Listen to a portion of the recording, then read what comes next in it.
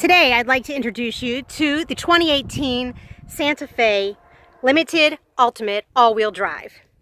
This is an incredible vehicle. It is in storm blue, and you can see a few rows for passenger seating, and that's just the beginning.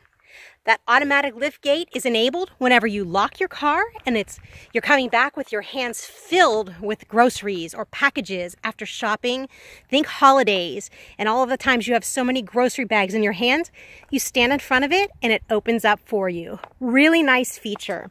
Let's take a look at the wheels. These are 19-inch alloy wheels.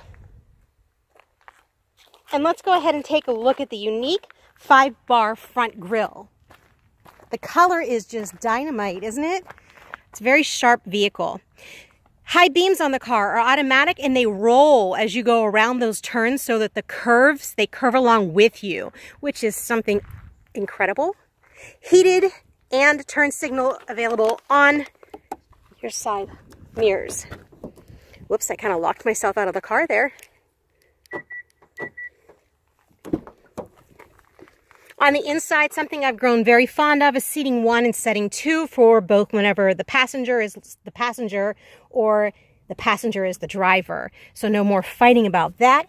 Your gas trunk release is on the side here, which is nice to know. Your typical mirror settings are right here. Your locking. You have your sunroof up above, and that closes and opens and has the ability to shade out as well. Speaking of shade, the back has the shades for your back seat passengers. Plenty of storage space, as you can see right in here. Down in the depths there, we have both heating and cold front seats. They work opposite of each other, so you can each have a different setting on your seat. Auto hold, I'm a big fan of in Pittsburgh. On those hills, you're at a stop, take your foot off the brake. It does hold for you. Parking brake is a must in Pittsburgh, and guess what? Once you put it on and engage the vehicle with your foot on the brake from park to drive, it automatically goes off, so no more forgetting to take your parking brake off, which is something done in some of the vehicles. Let's illuminate.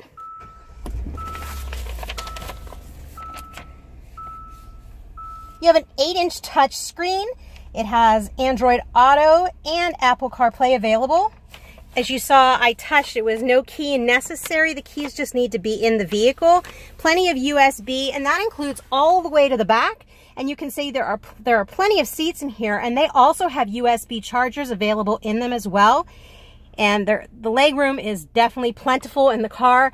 I like it because it's a split seat for the passengers to move to the back seat, and those back seats easily reconfigure and split so you can stack packages, which is what I've already done with a run today. Your steering wheel is absolutely loaded. It is definitely the captain's quarters with your volume control, your phone calls, your cruise control setting, and everything that you will see in front of you on the display is run over here. Scrolling down with this and entering with this is how you set things in up here. And I have mine set so I can see how many miles per hour I'm going. You have your Blue Link, your phone, your rear heating, and the climate control is separate for both the front and back seat passenger. Now I want to take a look at the back seat and show you this because this is really nice. The back seat has available the climate control. First, they have the heated seats, which is great, and they can control their own climate from the vents on the side. Cup holders, expandable pockets, and when you have kids with you, you definitely need these expandable pockets. And these arms come up and down for comfort, or just leave it open if you want bigger size to the seating there.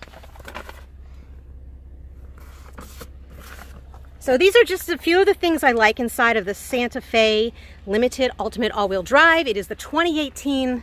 The color is incredible. It looks beautiful in the sunlight. It is storm blue. One touch to close the trunk. Down it goes, making it super easy to function.